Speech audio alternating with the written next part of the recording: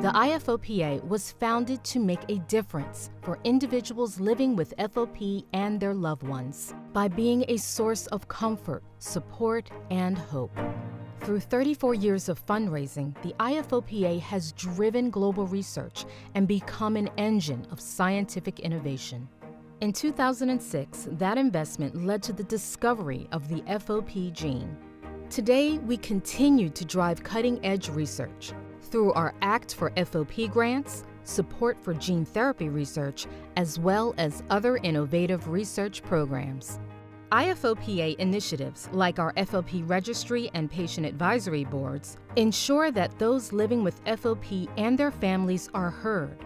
And, along with the FOP Biobank and FOP Mouse Model, that researchers have access to tools and data that can lead to scientific advances and improved care for individuals with FOP around the world.